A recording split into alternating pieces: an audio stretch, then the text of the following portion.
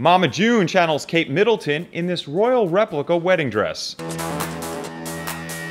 What's up guys, I'm John Basedow, and this is Buzz 60. Here Comes Honey Boo Boo star Mama June Shannon was a vision in white as she emerged from the dressing room on a recent episode in this long-sleeved lace creation, telling her daughters, this is what Kate wore when she married Prince William. Mama June, however, is a mama of 4, and she had second thoughts when she looked in the mirror. Store assistants helped lace her into another gown. But the reality star left the store empty-handed, seemingly determined to lose some weight, before the big day of her commitment ceremony with longtime partner Sugar Bear.